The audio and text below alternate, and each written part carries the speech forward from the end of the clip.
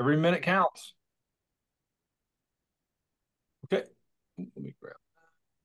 Yeah. We'll call to order the Bicycle Pedestrian Advisory Committee for December 13th. We have a quorum. Thanks everybody for coming. Motion to approve the agenda. So moved. Second. Okay, RJ, Aye. Michelle, Aye. John, Aye. Ian, Aye. Laura, Aye. Mr. Topham. Aye. And I think that's it. Okay. Approval of minutes of September 21st. Is there any changes need to be made, or is there an approval?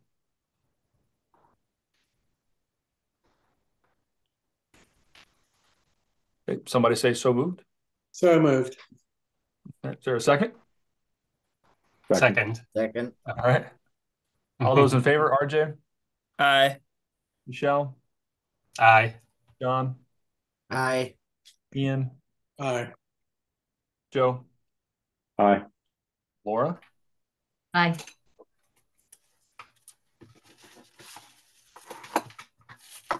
You got John on that, Okay. I'm sure. What's that, Mike? You got John there, right? Yeah. Okay, good. Yeah, I'll try to go as fast as Aye. possible. All right, we got a lot of fun stuff, and I have to go a little bit after 4:30, but since we have a quorum, you guys can probably keep going. Mid-Island Complete Streets projects. Mike, are you just wanting just a review to update us, or are you looking for direction, just so I can get us in the right mindset? Yeah, for all of these, I'm looking for recommendations from the committee. We've presented these the last few meetings and had the consultant here to kind of run through all the different alternatives. I guess I would lean on the advisory committee to perhaps make a motion of which alternative they preferred or which sets of alternatives they would prefer to recommend to the NPDEC. Once I have that recommendation, I'll send that to the NPDEC and ask for their recommendation to the select board. And I'm sure the traffic safety committee will take a look at these recommendations and it'll be a lot of review, but basically need some guidance from you all of which alternatives you prefer. Okay. Whenever somebody asks you like, what's your favorite best movie? You never can think of one, but if you say like, what are a couple of your favorites, you can kind of get there. So I'd like to hear what are a couple that each people like. This could take forever, but is there one or two that stand out that makes sense? Is that the best way to go about it?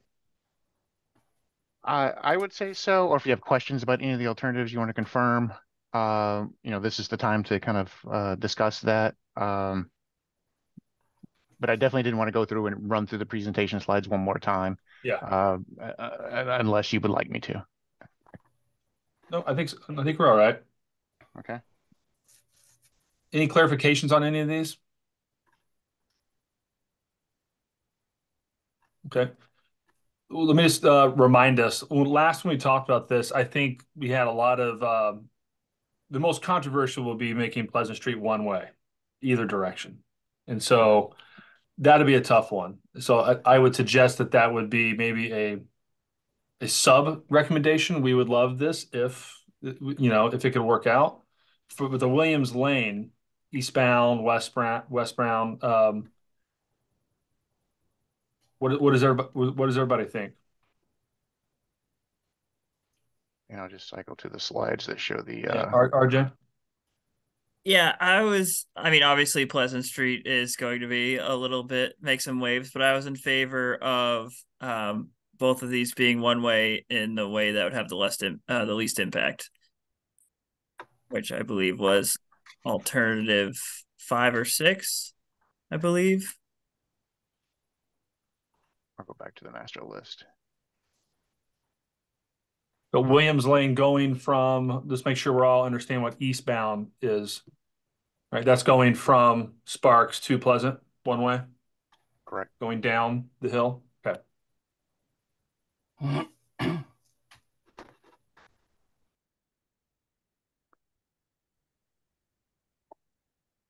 So RJ, sounds like Yeah. you, So, Jason, Yeah, yeah, go ahead.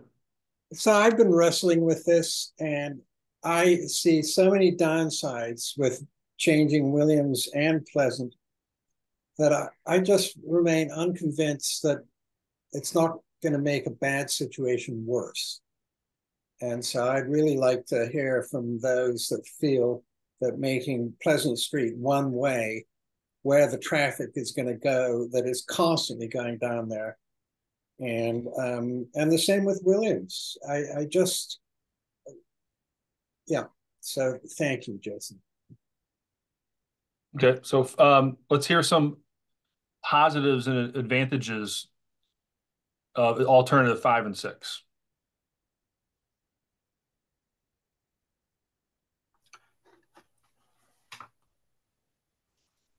and Jason, just so I'll just show in the back of the presentation slides, there were some ramifications of traffic impacts for each one of the alternatives, 1, 2, 3, 4, 5, 6, 7.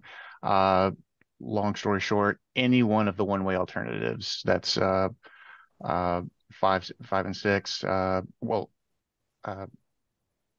they all have impacts to the Four Corners intersection. I mean, just boiling all of this very confusing data down to, just the very essence, changing anything to one way will impact Four Corners. And as you know, it's already an overburdened intersection, capacity issues, lots of delays from all approaches. The information that Beta had put together showed that it would just be overburdened even more, primarily from and I think one of these actually has the streets on these that would be overburdened, primarily for the Atlantic Avenue approach. Again, there's a whole slew of assumptions. There's a lot of different rerouting alternatives that could have been done. They took a very simplistic approach to this just to keep it from being overly complicated. And again, the one-way options do impact the Four Corners intersection.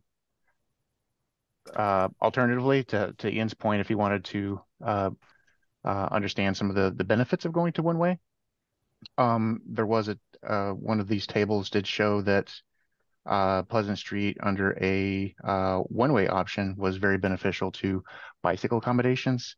That's true for Williams and Pleasant Street. Repurposing one of the travel lanes for bike accommodations does benefit bicycle traffic, whereas the two-way alternative, there was just minimum gain for bicycle users. Essentially, you're sharing the road, and that the ramifications of keeping a two-way alternative would essentially turn these into sidewalk projects for pedestrian accommodation only. There would be additional impacts to right-of-way along the corridors because you're expanding the cross section of the roadway to impact abutting properties. There's right-of-way impacts, additional costs because of that, and I believe there was some notes here in red about utility impacts and some need to relocate some utility poles as a result of some of these traffic flow options. So that's basically what it comes down to. The two-way option is just an accommodation for pedestrians. Going with a one-way option, it does have impacts to Four Corners. However, there is accommodation of bicycle traffic.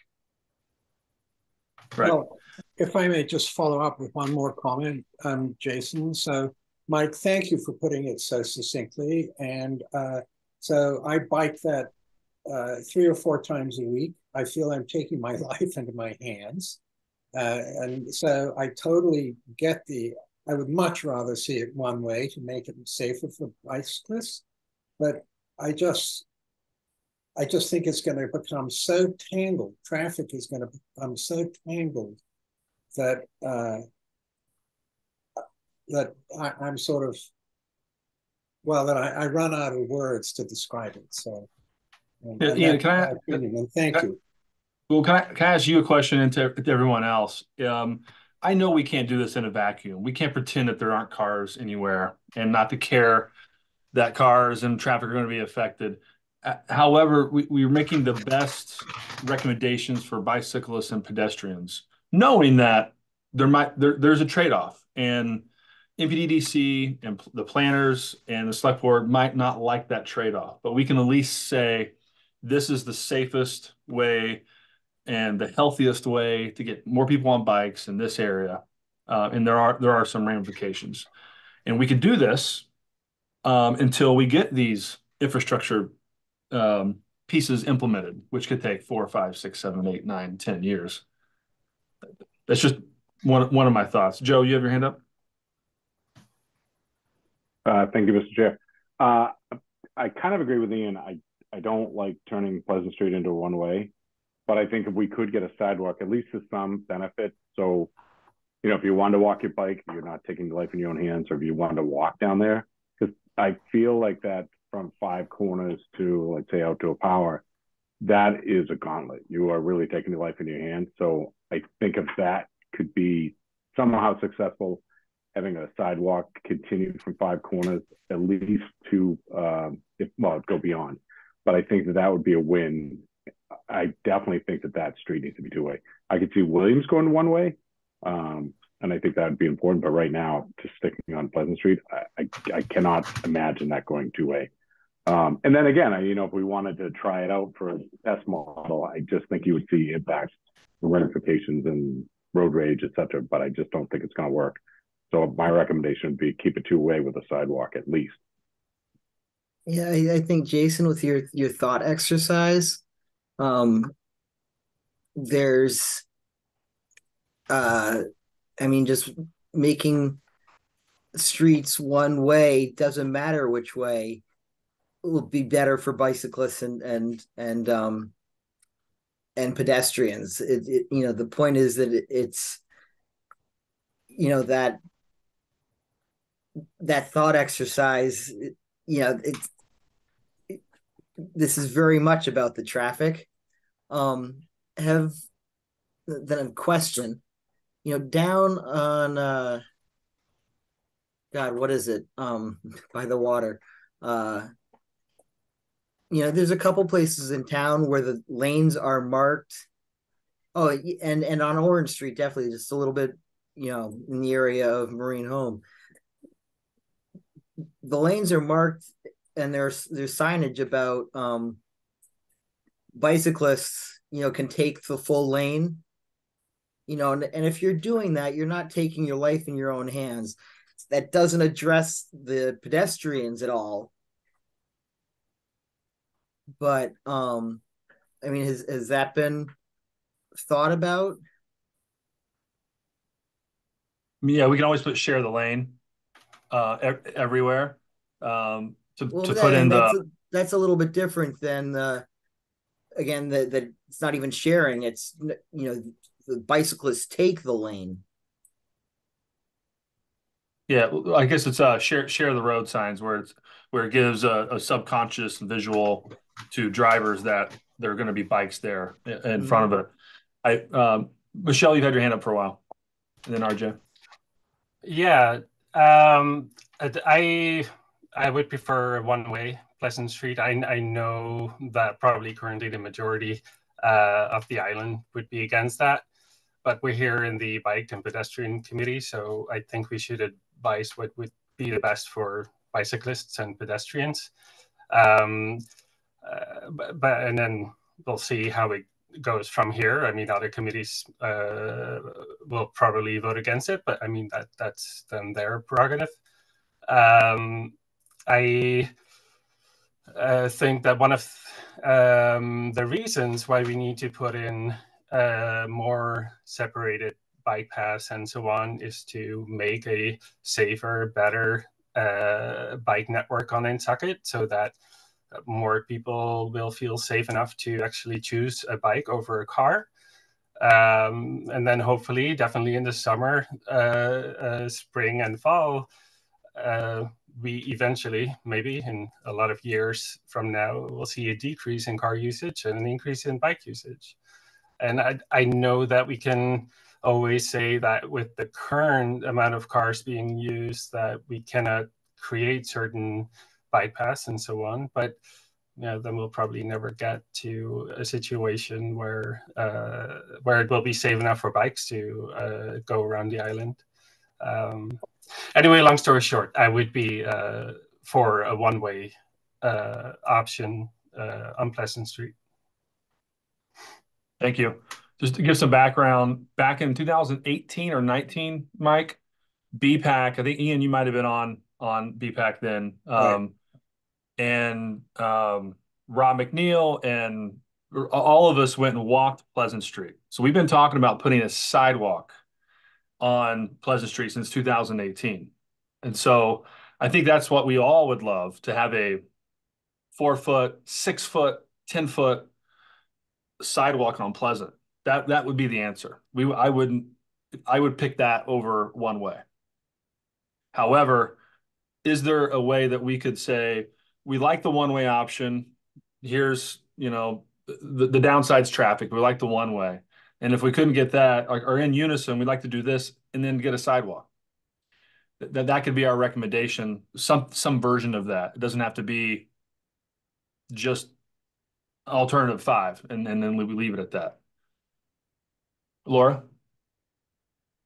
I was going to kind of continue with what Ian was saying. Like, you're going to get a lot less pushback from islanders and visitors and everyone by not changing traffic patterns. So yes, like a sidewalk would be easier to push through because you're not going to get as much pushback. With the cost of that, that's another issue. But and this isn't to like not threaten people, but for people, I think people who live on that road, and I know a woman who has 2 houses there, who's, she's a summer resident, so it may not impact her too much, but if she were to find out that road was going one way, I would think they'd be a little more, I don't know if there's an issue with the private property, but I think people might come together to try to keep that road 2 ways if they live on it. So I don't know what I know in the second box over with the sidewalk on private property, how many private properties are impacted, and if there's been any pushback from anyone, or if it's not even,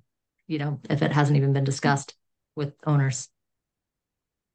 Well, that's the question, Laura, is our purview to think about what can get passed and will we make everybody mad? Or is it our purview to suggest the safest routes and other things, benefits for bicyclists and pedestrians? Like, that's kind of the tough thing. Like, we're all in agreement that it wouldn't go over very well if Pleasant Street was one way at first. Maybe it would get better over time. Who knows? That's debatable. But what are we here to recommend? And are there other entities and agencies and groups of people that can decide it's not, the juice isn't worth the squeeze politically, like you said, right of way, congestion at at 4 corners. RJ and then Joe.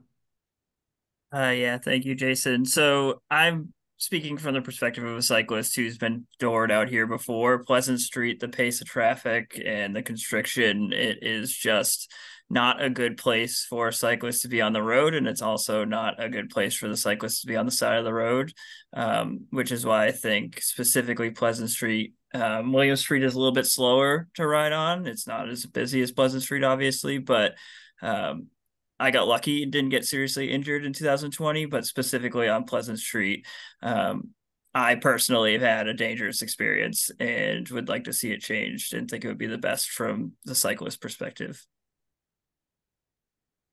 And pedestrian. You see a lot of people walking there in the summer because they're in a house, they're walking into town, and there's nowhere to go. So they're kind of stuck there. Joe?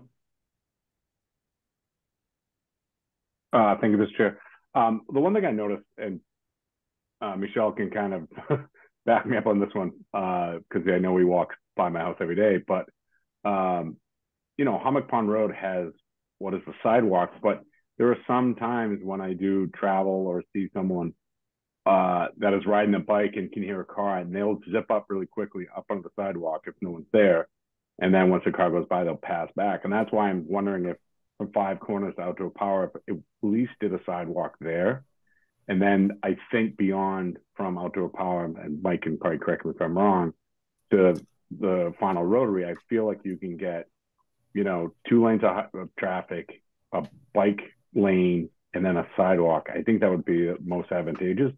So I think that we could get a lot of wins there, and then if we kind of keep going forward, I do think that, yes, it would be great to have a one-way road and be able to go travel there, but I just don't see, I feel like there's going to have other impacts elsewhere and more road rage in other areas. So I'm just trying to balance everything and see it from all different lanes. As we know, if you go down a road and you eventually, every time you go there and you're running into traffic, you're trying to find every little side street. And I find that a lot of people hit those side streets and they're trying to make up quote unquote lost time when they're really losing, seconds from their travel. So it really isn't a lot. So that's why I'm just curious about what happens to other areas if we did that one way. I think it would be the safest thing to do, but I don't know if it's the best thing. It would be the safest thing for that road from Outdoor Power to Five Corners, but I don't know if it'd be the best thing for all those little offshoot streets. So it's something we should just be thinking about as well. Just not that street, but everything that is around that area. So that's kind of where I'm coming from. Thank you, Mr. Chair. Thanks, Joe. Okay, I think we heard from everybody. Where do we want to? I mean, we always can see where we lie. Somebody can make a motion. I mean, it could fail or not fail. It could be a motion to approve, to say we like options 5 and 6, see if that passes, or it could be a combo of we like, the safest for the bicyclist is alternative 5 and 6. However, the best option would be for a bike path on Pleasant Street. That is the safest option, but the most costly and the longest to implement. Something like that. I'd make that motion. I'm sorry, what was that motion again? Yeah, apologize. you're making me remember what I just said. Yes, I am, Jason. I think kind of making 2 suggestions. The best option for the quickest amount of time for the safety of cyclists and pedestrians would be alternative 5 and 6 is the one-way option for Williams. However, the best option would, but we know that would take the longest and the most costly and the most intrusive and complicated would be a bike path or sidewalk on Pleasant Street. So it's kind of saying, like, here's the quickest, safest option, and here's more of a long term, and we would love the long term bike path option on Pleasant Street. Somebody could say that better than I did. Mike? Mr. Chair, can I Yeah. just clarify and just I think the quickest option would probably be the one-way option because it doesn't require the property takings and the expense of the project. The short term should be I would say would be the one-way option, and then the long term, the one that would take the longest to implement would be the two-way option. Is that what you intended? Yeah, I mean, yes, because we a lot of us here would like both. Okay. And there's disadvantages of both. So I guess you could put it into short term versus long term, and then the powers to be that decide after us could nix the one way option. Traffic safety, MPDC, select board, town meeting.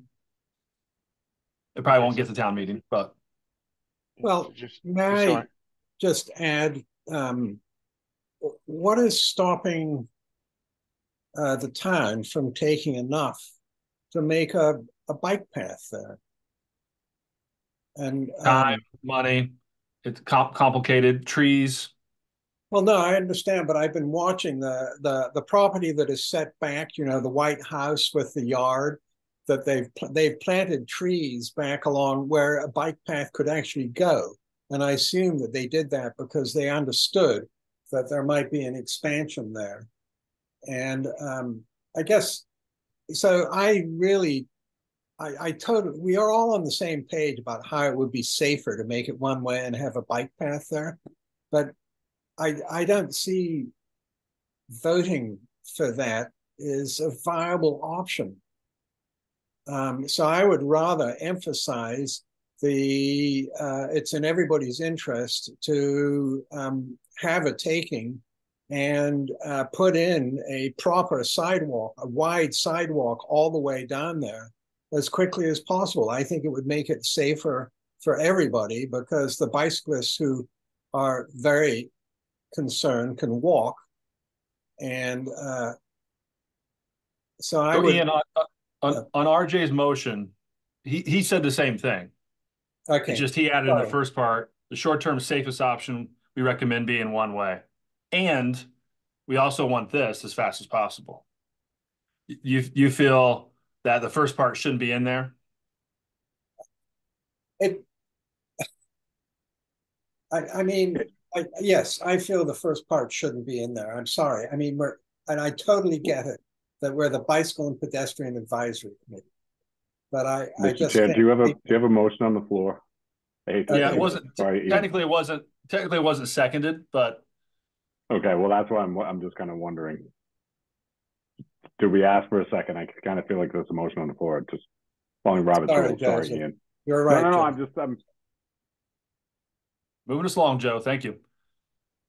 Mike, do you understand the sequencing? It sounds like in the short term, near term, you like the one-way options until the long-term option can become viable, where it's implementing a sidewalk, at which time it'll revert back to a two-way. Correct? It doesn't Yes, make I think as a sidewalk. it doesn't make sense. You know. Well, that we're defining the motion, Ian, so you can vote against it, but we're just trying to define something so people can vote on it. So the emphasis would be on the second one. Like that's what we want as soon as possible tomorrow. But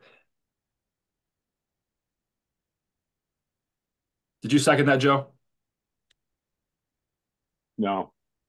I'll right, second it. Okay, all those in favor? Can I just clarify who seconded that? Oh, sure. John. Me. Oh, John. Okay. Thank you. Okay, let's go through. All those in favor? RJ. Aye. Michelle. No. Can I say more than just those one words? I mean, I want the one way, but I agree that it doesn't really make sense that short term is the two-way bike path and then long term is the sidewalk. And also, well, but I guess we're not doing the discussion anymore, right? So it's either aye or no. So I guess in this case it's no because I just don't really get it. Okay, John. Aye. Ian. No. Laura. No. I think it's And close, Joe? but Joe, I think I heard a no already. No. Yes. Okay, so that motion doesn't pass. I'm sorry, and I'm a yay. So May I make a second motion, Mr. Chair? anybody can make a motion. Well, I'm asking your permission to speak since.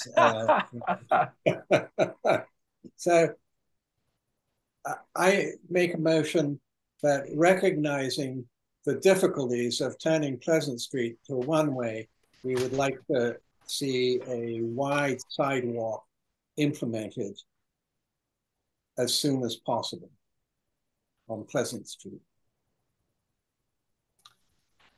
What would be defined like a wide sidewalk? And the only thing that I'm a little afraid of is that we're going to get a Vesper Lane situation. I walk that every day, and I think it's considered a sidewalk, but because Vesper Lane can be very busy, a lot of bikers sometimes are on the sidewalk, off the sidewalk. Like a lot of times I get hit almost by a biker. At some places, Vesper Lane is overgrown by grass or partly overgrown by grass, so it's becoming very small. So like if we're going to get a situation like that on Pleasant Street, it's not going to be that much better for pedestrians. Plus, you will still have the dangerous and scary situation for bikers. Michelle, That's a very good point, Michelle. And Mike, if I may, Mr. Chair, Mike, what is the minimum width for a sidewalk these days? 5 feet. Okay, which is significantly wider than Vesper Lane, right? Yeah. It's about the same as Vesper Lane. Vesper Lane's a 5-foot sidewalk. Oh, really? Okay. And not everywhere anymore. Mr. Chair, we don't have a second on this just yet for discussion. And I'm happy to withdraw it. I'm happy to withdraw. Yeah, so let's withdraw it. Joe? Yeah. Oh, thank you. I grew up on Hummock Pond Road going to Vesper Lane, and that sidewalk is extremely beneficial to that road. I mean, as a kid, I remember taking my life in my hands, going from Little League or football or wherever I was coming, Boys and Girls Club or high school. That sidewalk has been very advantageous. And Michelle, I understand what you're saying, but at the same time, it is much better than what was there by 90%. So I've been on the sidewalk when people are coming by, and I think that really comes down to etiquette, biking etiquette. But I do think that seeing Vesper Lane being transferred over to Pleasant Street, I think that this would be very beneficial to the town in so many ways. So that's why I would rather see the long game, get the sidewalk in there, go through all the, getting the properties rights to allow us to get a sidewalk there. So that's kind of where I'm headed. Thank you. Well, it's Michelle, RJ, and myself are on the kind of like we like the one way. Let's implement it right now, and we'll take the heat. And the other four are no, we'd like a sidewalk, and so we have to pick something, and so we can make a recommendation. So Mike knows it doesn't mean this is exactly what's going to happen. It's just this is a recommendation from advisory group.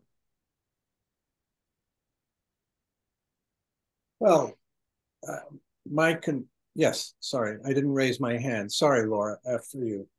Oh, no, I was just going to say, is it because Jason, you were saying it in A then B, or if not A then B. What if it's the other way around? Like our recommendation, or you guys your recommendation wouldn't be to put a sidewalk in at all. Like I didn't know if the recommendation would be to do that first. And if that cannot be agreed upon for whatever reason, B would be one way rather than. Yeah, I see what you're saying. It's it would take very little money and we could implement it tomorrow to just make it one way. And if we didn't like it, we could take it back. The putting a sidewalk in will most likely take 3 or 4 years to get the appropriations, to get the takings, maybe even 5, if it's fast tracked. That's kind of why I was saying short term, long term, for that.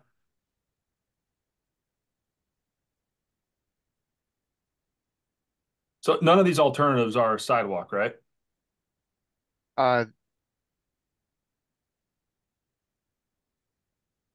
The alternatives would be existing, no changes to the roadway system. So we would just implement a sidewalk with that option. The rest of them were just different scenarios of one-way configurations. Yeah. It's the lowest cost improvement for bicycle and pedestrian safety is what we're looking these alternatives. And it's one way specifically on Pleasant Street, really, that we're getting caught up on. Point. Yeah. Yep. Well, sections, just to be clear, it's the sections of Pleasant Street. It's either the entire corridor from the roundabout to 5 corners or a section of it between 5 corners and I would say Williams Street, actually, instead of Williams Lane, but that shorter section. Yeah. I think we're all in our head, we're all outdoor power to 5 corners is what we're all, I think, referring to in our head. That's that's the dangerous part. Okay. Then just to be clear, that it sounds like alternative 6 is the one that if it was to be one way, just that's one section of Pleasant Street, alternative 6, that would be what you're thinking about. Yeah, not 5. Sorry, I know I said 5 and 6, but that just a section of Pleasant Street is what I meant. So 6, definitely.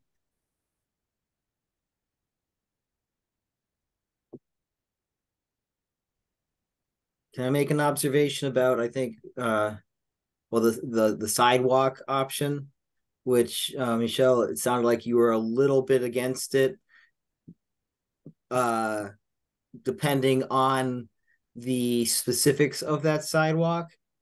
At this point, I don't think we are. The details of the sidewalk is another vote later on. That, if it passes this stage, then making sure we get it right is the Another recommendation. Separate question. Yeah. Yeah, It's you're not right. That would be another. necessarily I'm against. Oh, sorry. No, go ahead. Go ahead.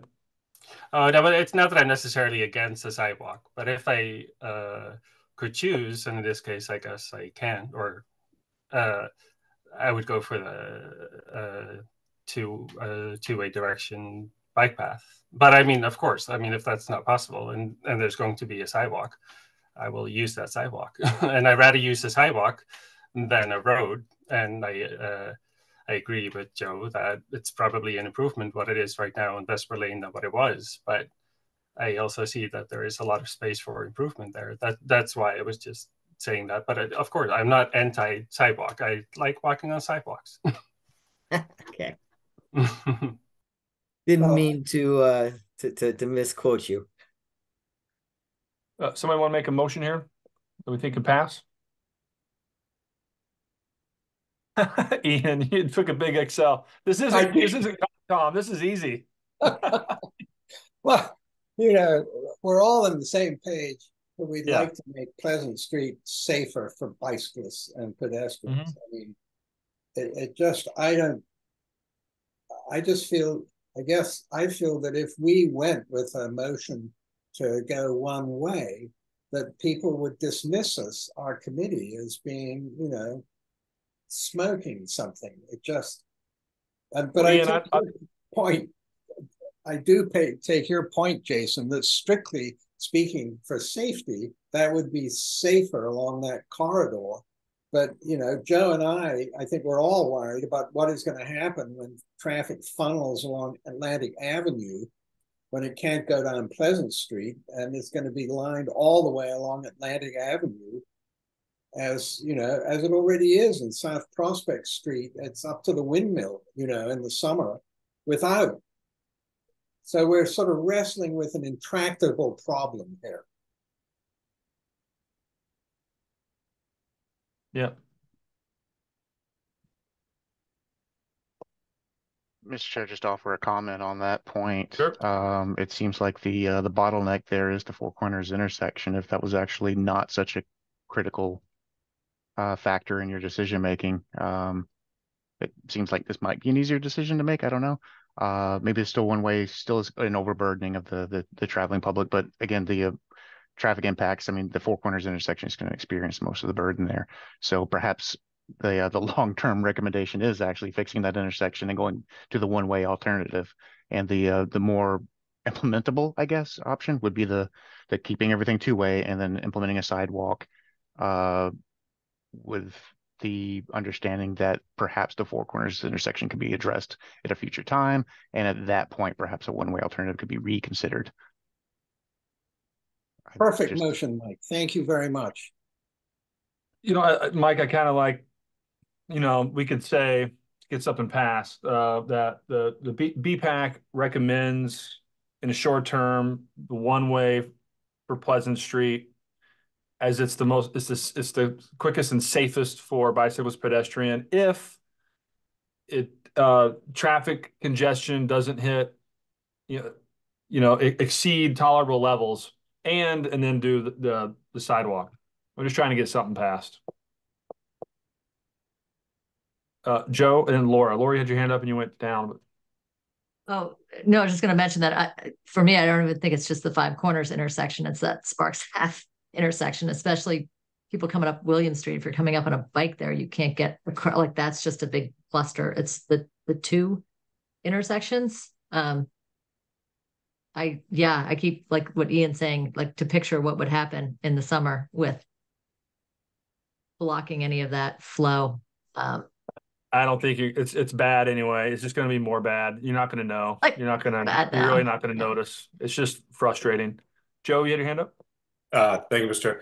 I mean, this is kind of a conundrum we're dealing with where I do think it should be a one way, but I just think there'll be some other impacts. But Jason, haven't we done studies where for like a month or something, I felt Broad Street at one point when they turned that a one way, they did as a test run for about a month and saw how it went. And I don't know if that's something we could do and see the ramifications and what feedback would come back from that. Is that something we could possibly try? I think we recommend what we think is safest for bicyclists.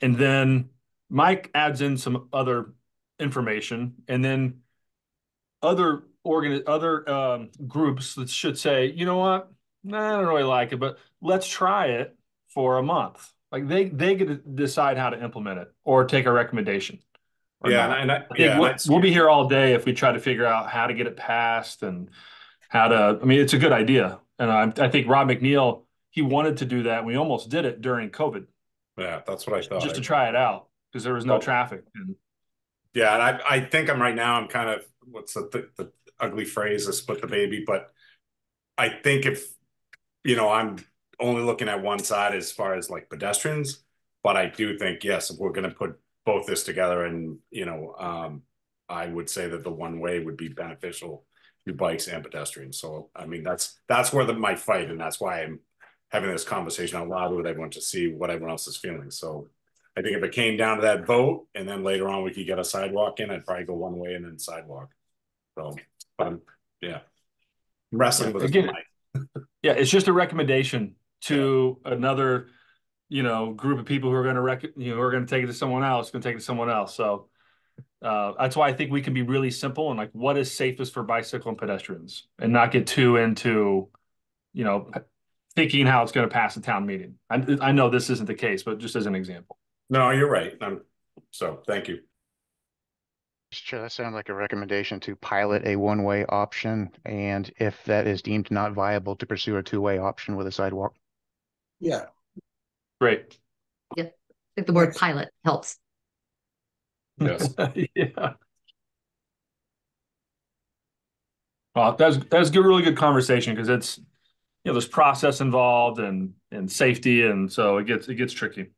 All right, we good on to go the side path, the stop signs. This should probably only take like 5 minutes. I would ask for a vote on the piloting a one-way alternative, and then if Oh, not okay. viable, to Yeah. pursue a two-way. Sure. All those in favor? Is there a motion and a RJ. second? Yes, moved. Second. Thank you. Ian and RJ second. All those in favor, RJ? Aye. Shell? Aye. John? Aye. Ian? Aye. Laura? Aye. Joe? Aye. And I'm an aye. Gosh, is that unanimous? Yeah. Yeah, we're all smoking Ian stuff. Okay. So I move that we adopt everything as presented. So, Jason, we have to get this done before you step off. I mean, we've been working at this for years, Yeah. Thank you, Mike, for picking up the gauntlet from Patrick Reed, to get this far. Mr. Chair, I would ask if the motion that Ian made could be to make I'm sorry, I'm not gonna do that. I'm gonna let the NPDC do that, or where they want to take it next. So apologies. No. To approve the entire package. Do we want to quickly review this? Do we want to? Mr. Chair, yeah, Ian Golding and Patrick Reed did put together a recommendation for removing stop signs on the bike path approaches to various intersections, and did recommend some supplemental signage to alert drivers of crossings of paths.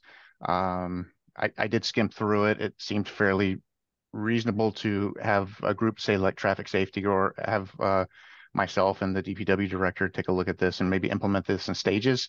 I'll also note that there is, you all know this too, because it was mentioned at a meeting, pending legislation to re-term crosswalks as crossings and that there be provide right-of-way protections for bicyclists and pedestrians. Right now, it's just pedestrians.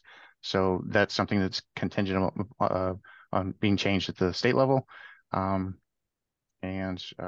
if you do recommend that this package be implemented, I would take that to the DPW director and see how we can implement that. But I did note that Ian is the one who made the motion, but I don't have a second on that. Is there a second for discussion? Second. Okay. Any questions or comments?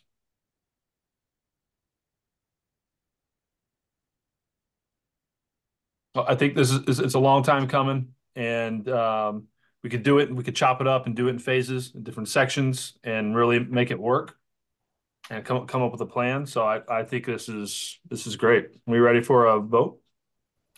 Well, I only had like one, like a few weeks ago, I sent some information about like raised crossings as well. I don't know if that's something that we could later discuss, or like, I think this is all very good, but to make certain crossings a little safer. I guess I if think, we Michelle, vote yes for this, then later we could maybe look at that as well.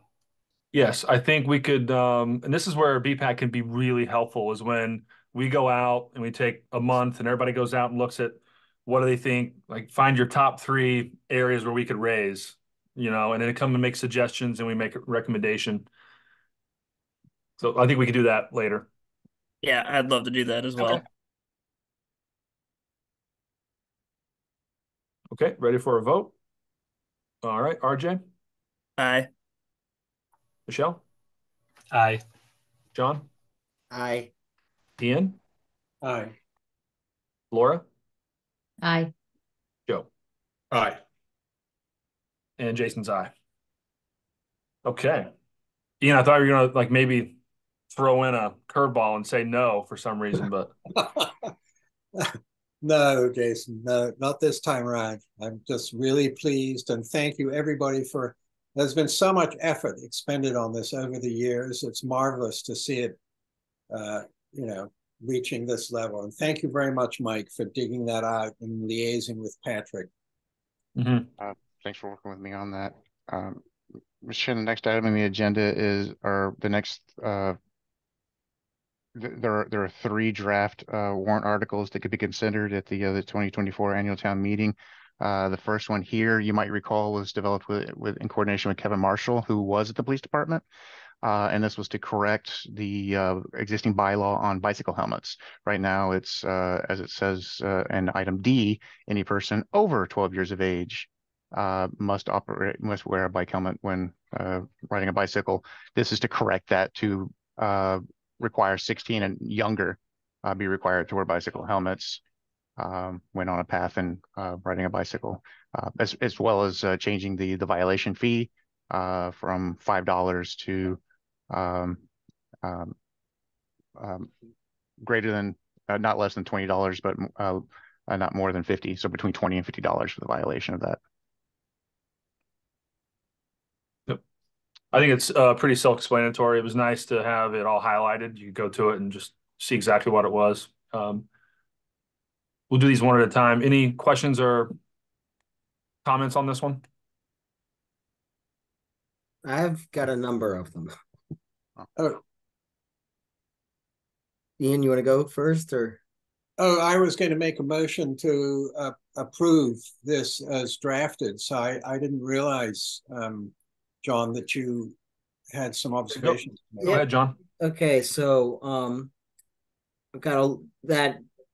Actually, are we just talking about D at this point, or are we talking about the whole thing? You can talk about. Go ahead, Mike.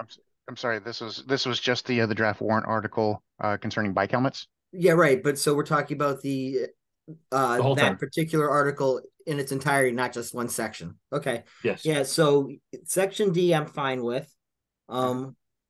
E, which is about the fines. Do we know how many fines have been assessed in the past? I'm kind of why bother with this? I think it's the tension is it's not fine because it's not worth the ticket that it's written on. So it doesn't happen. But if it's 20 or 50, the those who are enforcing it will ride it and people will take it more seriously. Now we can't make it enforce. We're just creating the playing field to make it more enforceable. Okay. I think that's interested. is everybody in agreement with that on Yes. that thinking and approach? Right. Yeah, and I would be interested then in the follow up in a couple of years to find out again how often it was used. Right. But Mr. Chair, may I make a remark? Yeah. So John, I think the answer is it won't be probably because the police department is so understaffed, and but it's a start. Okay, that's Oh, fine. Again, we don't know that. We make the recommendations to create the best, safety and enforceable and that kind of stuff. We can't control who it's implemented. Joe? You just took the words out of my mouth. Oh, So sorry. No, that's fine. That actually answers, a question for me across like, I'm sure half of the town bylaws. And then actually I'm just looking at it and I realize that those are those that's it for the amendments on that particular warrant article. And I just had a couple questions on the article as a bylaw, but I suppose those can wait. Yeah, we're gonna do one at a time. Laura?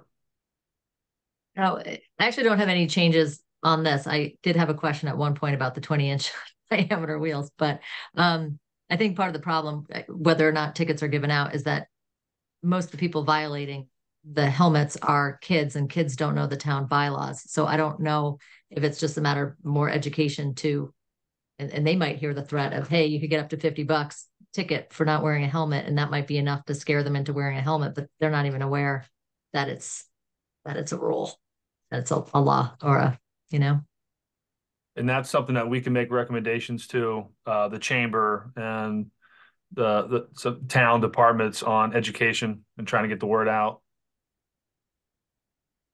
Similar to the crossings being raised, that's something that we could work on down the road. Michelle and Joe?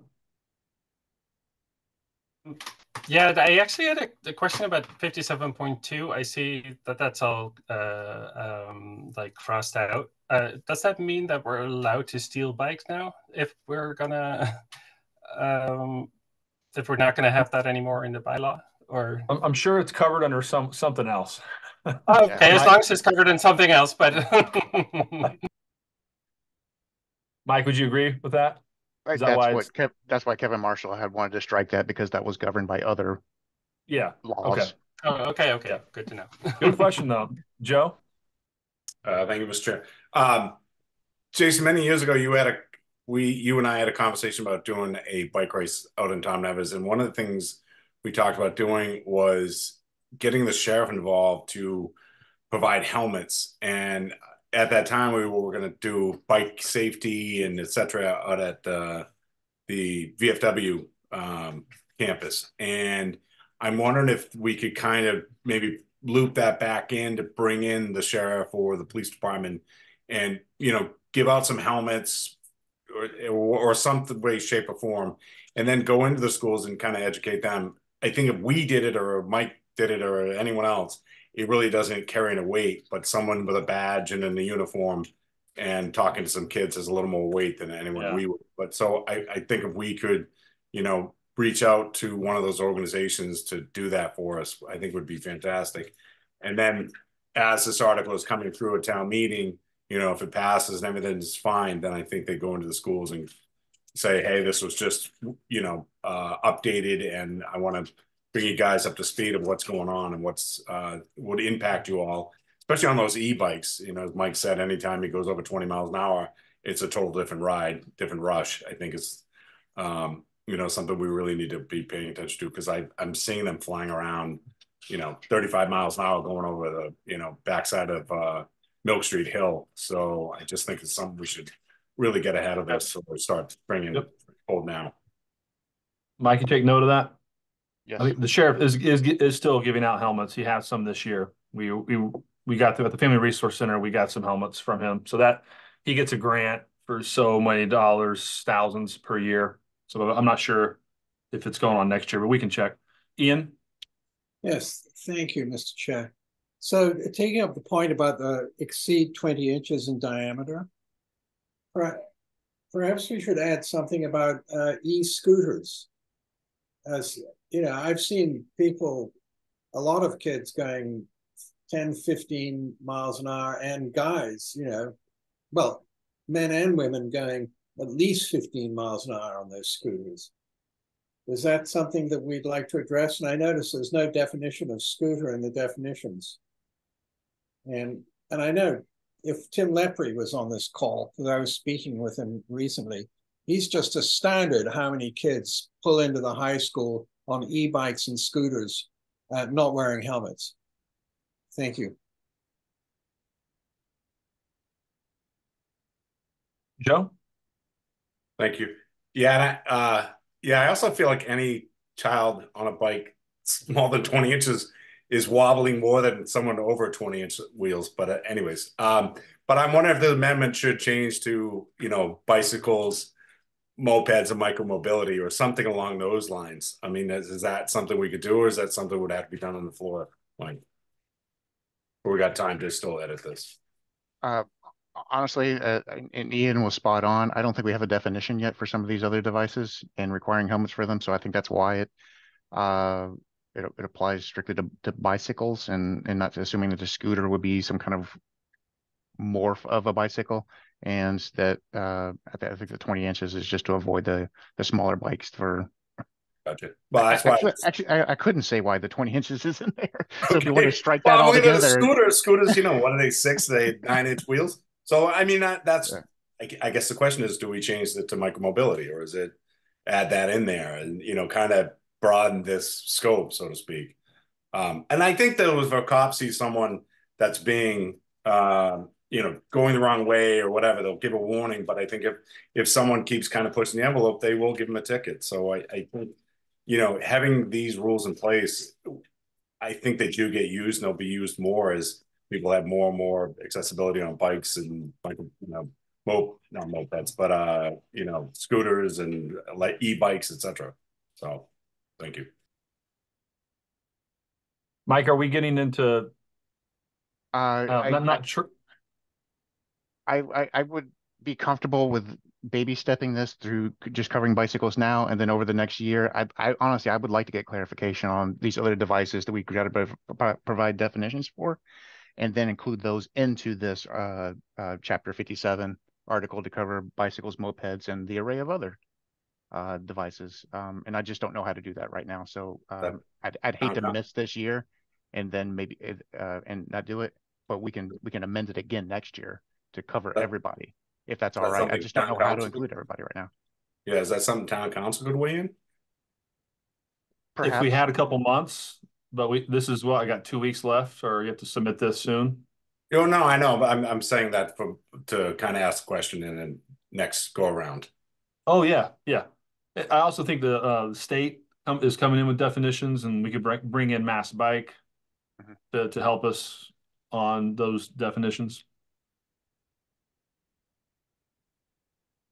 I mean, I almost feel like I thought today, like we should almost have mass bike just join our BPAC meetings if they're available, because they're just so knowledgeable, especially with stuff like this. Ian, are you going to make a motion? Well, no, I was going to suggest that we add to exceed 20 inches diameters or any battery-powered micro-mobility device, but it sounds as though Mike would not be comfortable with that. So if so, then I would make a motion. Okay, for a second. Second. Okay. Any other discussion? All those in favor, RJ? Aye. Michelle? Aye. John? Aye. Ian? Aye. Laura? Aye. Mr. Topham? Aye. And I'm an aye. So that's a long time coming. Kevin Marshall wrote that, and we thought about that probably pre-COVID. So it finally got passed.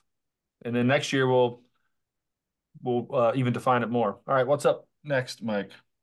This is simply to include definitions of and again, thank you, Michelle, for actually, he was the genesis of this, including a definition of an electric bicycle, a class 1, 2, and 3 e-bike, as well as align the definition of what we call motorized bicycles or mopeds to align that with the definition that the state uses in the in Mass General Law.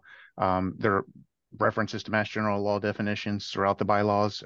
This is the one area in this section where it deviates from that. So it's just to correct that, and I believe that's all this article is intended to do. So, Joe? I just want to applaud this recommendation. So thank you for bringing it forward. Yeah. It's smart.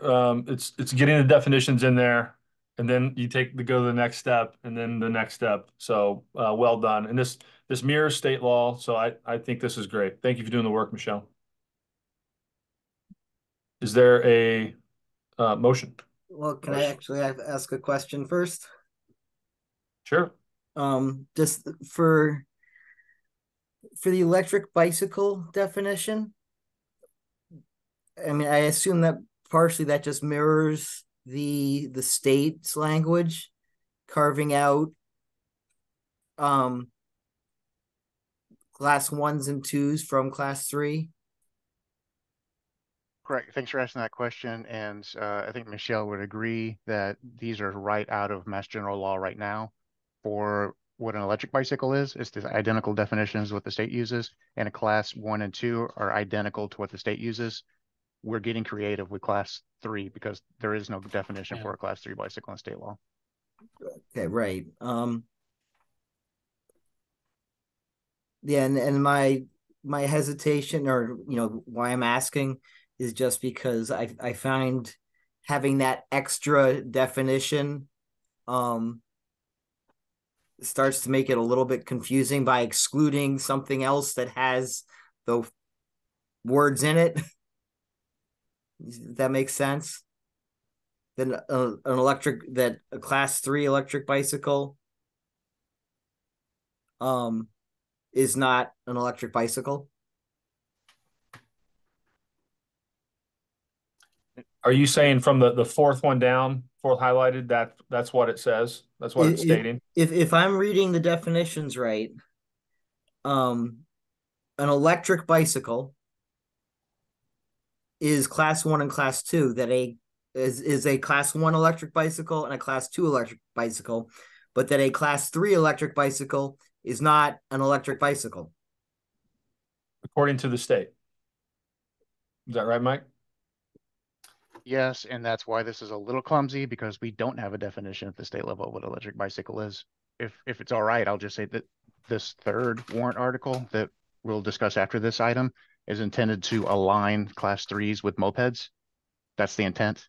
To say motorized bicycles or mopeds and class 3 e-bicycles, so that there are bicycles that are labeled class 3. It's just we don't have a definition for the state, therefore we can't regulate them. So this is an effort to align them with mopeds.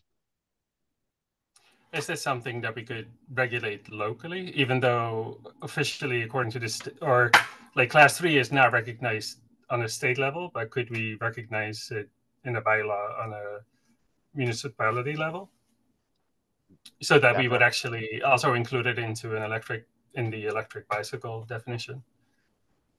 I think that's our intent. Yeah, is that we define it in our bylaws so that we can regulate them well, can locally.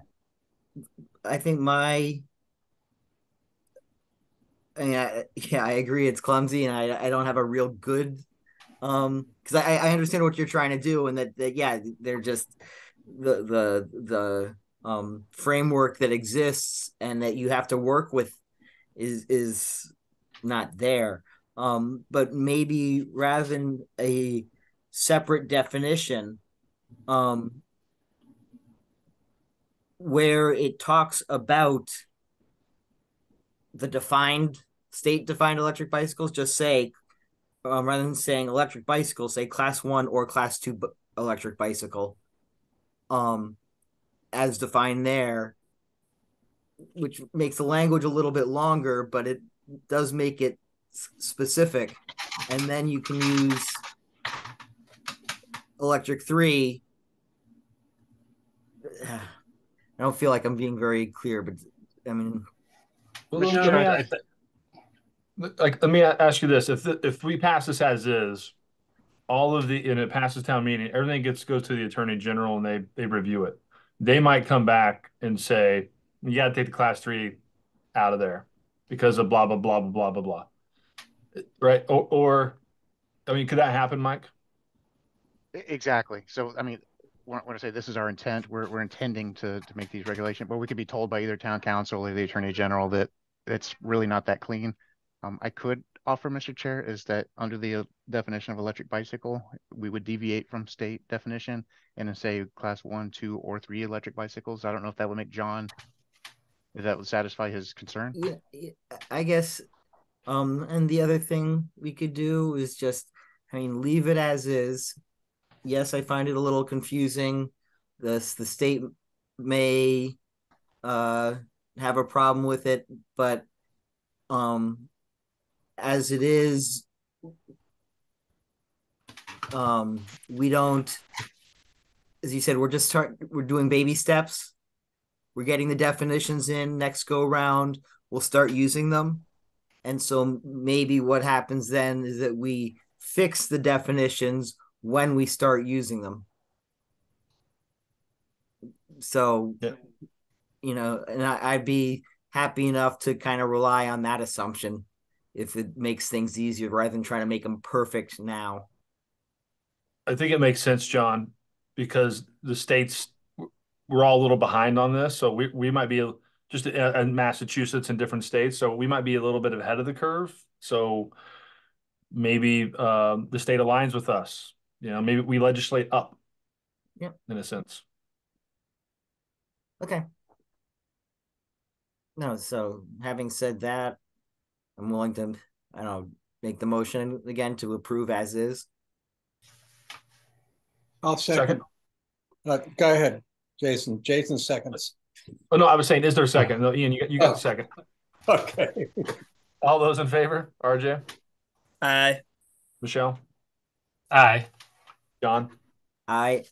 Ian? Aye. Laura? Aye. Joe? Aye. All right. Oh, and I'm an aye. That motion passes. We have one more amendment.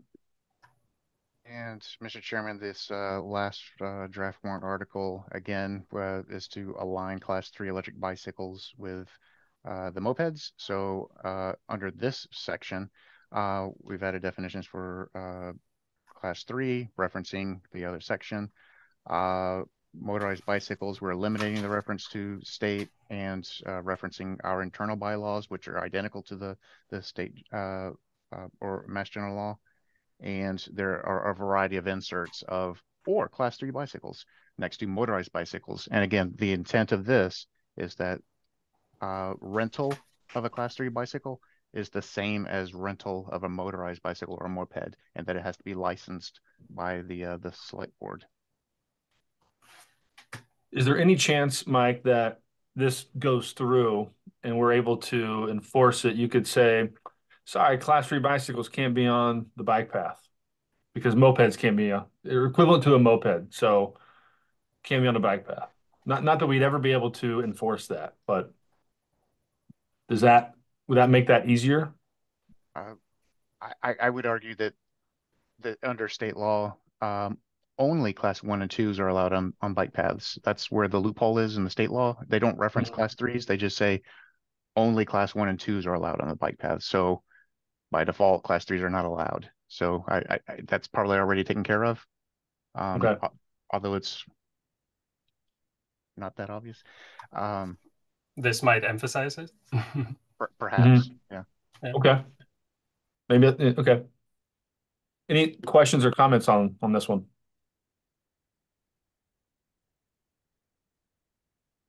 So, Mr. Jasper.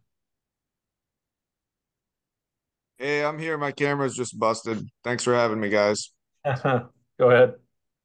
I guess I think it's a good idea to match the state guidelines.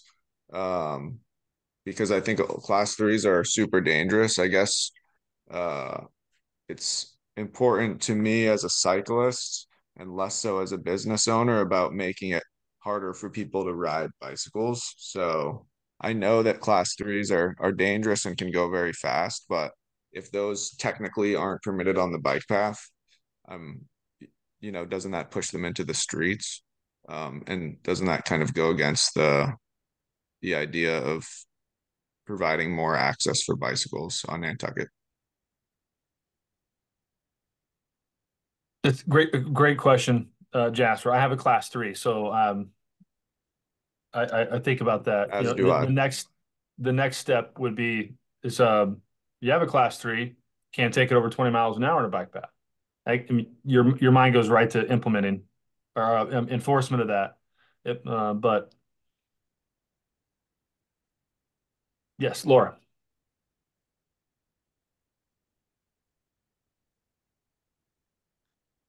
you're muted.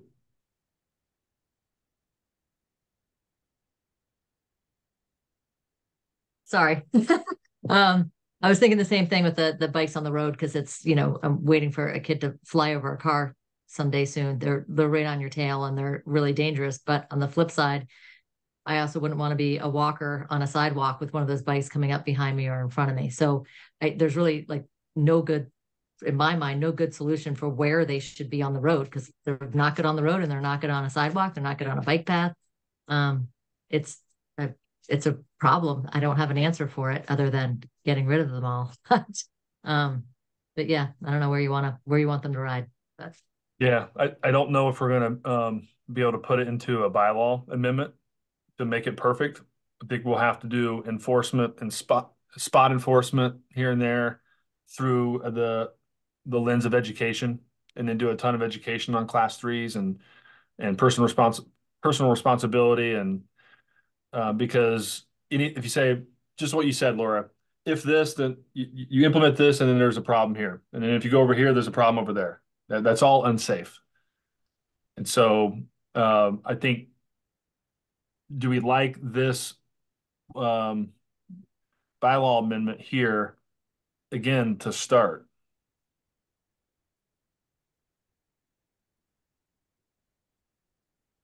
and add on next year over the years? I do think it's good in this case that they're equalized to mopeds or scooters in a way that they're as fast. And I mean, sometimes it's also not the safest that mopeds go on the road. So in this case, this amendment just makes them equal to that type of vehicle. In that way, I do think this is good. Thank you, Michelle. Ian?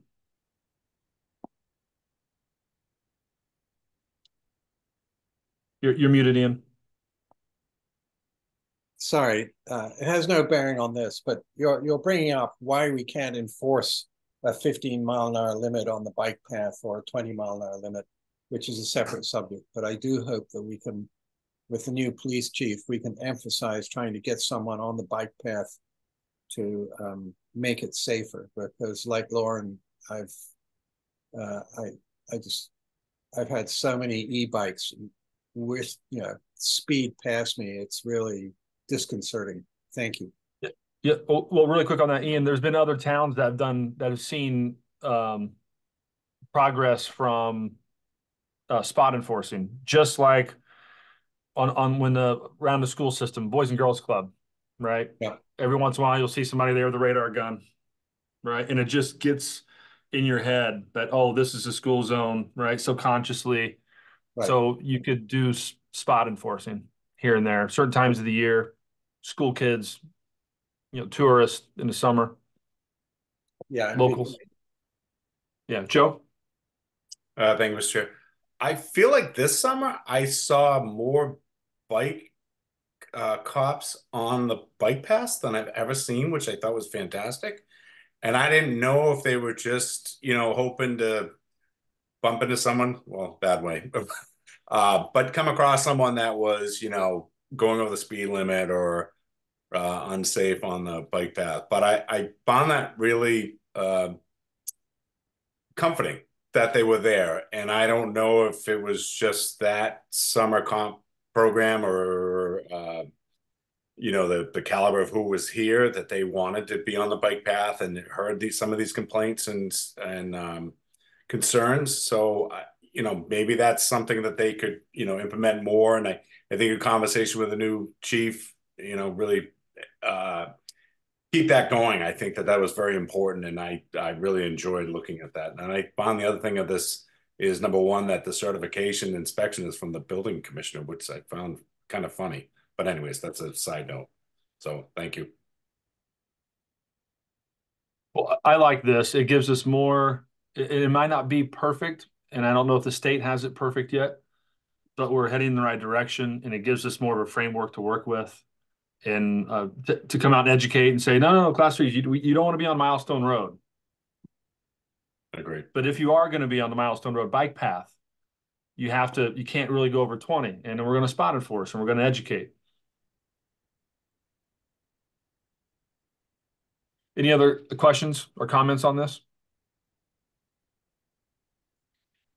Ready for a motion? Move to adopt. Thank you, Joe. Second. Thank you. All those in favor, RJ? Aye. Michelle? Aye. John? Aye. Ian? Aye. Laura? Aye. Joe? Aye. And I'm an aye. Unanimous. And thank you, Michelle, Okay. for the suggestions. You're welcome. And Mr. Chair, the next item on the agenda is just an FYI. There's some website links that were in the meeting material that wanted to make the rest of the committee aware of. You can go to the town's public engagement website, Zen City, and there are questions posted for various projects that you've looked at, Tom Nevers, Wawanet, and Pleasant Street and Williams, that ask open questions and try to spur dialogue. So it's, if you have a chance, take a look at the site, take a look at what the public is saying about those projects and the decisions that need to be made surrounding those projects. And the last item, F, regarding the bike safety campaign, not a lot to share at this meeting on this, but just to build off of what Joe had mentioned earlier about the sheriff being involved. That's actually this item. We are getting the sheriff involved in coordinating with the Chamber of Commerce on a bike helmet and encouraging them to be used to make it a cool thing to do. And there's an idea of a sticker program for a helmet sticker to kind of encourage the culture of wearing a helmet and encouraging safety. So that's all I have to share for those two items, Mr. Chair. Thank you. Almost every day on the bike tours for the 10 years that I did that, I'd have at least one person, usually a guy, maybe always a male, sorry guys, who refused to wear a bike helmet. And one of the things we figured out that worked is you have to pick and choose how you say it when you say it, but like, look, you look like a really, you're a smart guy. You're smart. You have a really good brain. Let's protect your brain, because you could fall over and hurt the brain. And I want to keep all out intelligence there. Some kind of campaign like that, like, we love your brain, protect it, something to hit that mark on people's, to wear a helmet. Anyway, that was totally random. I feel like this is my last meeting. I sneak some stuff in there. That's a great suggestion, Jason. And may I mention the email that Hillary Rayport sent to us yesterday, which she was suggesting Nantucket promote a bike to work day. And apparently the state has it. Mike, is that true? Next year it's Friday, May 17th. And yeah, I think there's a national and a state one. Yeah, so perhaps we could promote that and also promote that you're saying, Jason, because that's a really smart way of doing it. Yeah, it puts you, we're all egocentric, right? Puts you at the front of it. So just protect yourself. And Right. but I think the town would be into that. I think the town admin office and different departments and human services, health department could all get in on that, on the hospital for Bike to Work Day, and we could be a part of that. That'd be great. Yeah. Can we make a motion to that effect um, to have a letter that we send out supporting it, something along those lines? Sure. You want to do that now? Or do you want to do that in January or February? Sure. January, February is fine. Yeah. Yeah. We bring that up on a following Yeah. meeting. Yeah. Joe, and then I saw a hand up with Jasper. Yeah, Ian, I never got that letter. It was something that was shared with all of us? No, I think it just went to the chair, the vice chair. Oh, okay. Okay. Mike, would you forward that, please? Forward it. I thought I missed something. Okay. Never, Joe. Never. Sometimes. Jasper, did you have a comment? Too modest. Just really quickly on the Bike to Work Day, I think that's a really cool idea. And it will somebody let me know when that starts to get cooking, because Young's will definitely provide free rentals to anyone that wants to take part in that doesn't have a bike. With a helmet, of course. But Jasper, if you put your name forward for the BPAC, maybe you'll be on the committee. Yeah, maybe. I'm thinking about it. You guys, this is a lot of thankless work you guys put in here. So thanks for sitting through all these meetings. This is it's what you guys are doing is important in the behind the scenes here. Thanks for letting me take a part in it today. Thanks, Jasper. And there's been times where someone either couldn't or didn't want to be an official voting member, but would still come to a meeting, every single meeting, and make comments. So that's also an option as well. Not trying to steer you away, Jasper, but that's also an option for anybody. Like you, Jason. Yeah. Well, any other comments from committee members? Yeah, I'd just like to thank you, Jason. It's been a pleasure working with you all these years, and you've had a tremendous effect.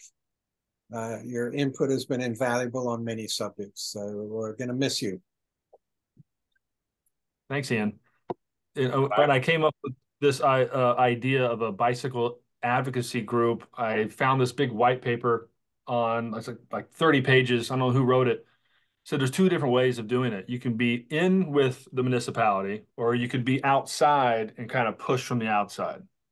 And I just felt like it was better to be inside, to be talking to Mike, to talk to the DPW director, to be in on the projects. And so I came to, I think it was you, Mike, and and they said, oh, this could be under NPDC. And I said, great, let's do it. And that's how it all started. Joe? Jason, I do want to also applaud your efforts and for everything you've done for the town of Nantucket. Your wife educating my daughters, we're going to miss you all. Wish you nothing but the best and the greatest successes. So safe travels. Godspeed. Thank you, Joe. Thank you, Joe. Thank you, Ian, for those comments. Okay. There a motion to adjourn? Mr. Chair, there's one last item for any public comment. I see a Lynn. Oh, sorry. Philipski. Any public comment? I just congratulations on your term as the Bike Pedestrian Advisory Committee. I know when I was on the Wisconsin Civic Association, we looked forward to watching what you could all do to make the island safer for bikers. Just as a point for you to consider in the future, Wisconsin runs a bike safety and scooter day every summer with the Nantucket Police Department. And it is possible to probably set up regional things like that with other civic associations that could spread your message. We're very firm about 16 and under wearing helmets, but we did find that the bike safety officers are not allowed to give any kind of ticket. And that would be the first thing I would advise you to have a conversation with the new police chief to see if that could be stretched slightly, because it would make a big difference. You know, it can be a warning ticket first with a pretty nice kind of message on it, but I think I'm very pleased to see that you're moving towards a higher fine. And I now sit on the non-resident taxpayer committee, and we also are very interested in what your committee's doing and applaud any kind of ways to make the island safer. So thank you. Thank you, Lynn. That's great that you do that in Sconset. We'll add that to our discussion on Bike to Work Day. I feel like it's all part of the same, what are some initiatives that we can get people excited about bikes again? Because we all love them as kids, and everybody here rides bikes, but as a community, get excited about being on bikes again. Michael, something that Lynn said, can you double check on, because the community service officers, right? They can do parking tickets. Can they, by law, not give helmet tickets, or are they just instructed not to because of whatever good reasons, right? Legally, can they give a citation for not wearing a helmet? That's The a question for CSOs? police. I can follow up on that. Yeah, can you double check that? Will do. Because it might have been. Go ahead. Well, it's a good question, because my understanding was that they don't have any power of arrest. And so basically, if they tell you to stop biking on the sidewalk and you give them grief, then there's nothing they can do about it because they can't arrest you, So I think that may be one reason why they're kept in non-confrontational situations. So, well, let's find out, Mike. Yeah, because parking tickets are very confrontational when you walk up and they're writing you a ticket. So yeah, but it's illegal to remove one. In other words, so I don't know whether or not it's illegal to remove a ticket if they're able to tape it to your bike handle. Right. Right. Okay. Well, thank you, Lynn, for sitting through this meeting and all the work you're doing, and for those comments. Appreciate it. Sure. Any other public comment tonight? Okay. Is there a motion to adjourn? So move, Mr. Chair. Second. Okay. All those in favor? Michelle? Aye. RJ? Aye, and thank you, Jason. Thanks for everything. Best of luck. Thank you for teaching me how to public speak so I can come to these meetings now. So best of luck. Thank you. You're welcome. John? Aye, and good luck, Jason. Thank you. Ian? Aye, and Merry Christmas to you and your family, Jason. Thank you. Laura? Aye, and we will miss you. Thank you for all of your work. And Joe? Aye, and happy holidays, everyone. Take care. Yeah. And aye. We are adjourned. I'll probably see you in January. I'll be on island for a couple weeks in January. All right. Thank you, Mike, for everything you're doing. Mr. Chair, it's been a pleasure. Appreciate you. Thanks, Mike. We'll be in touch. Well, I'm going to stay in touch. You bet. All right.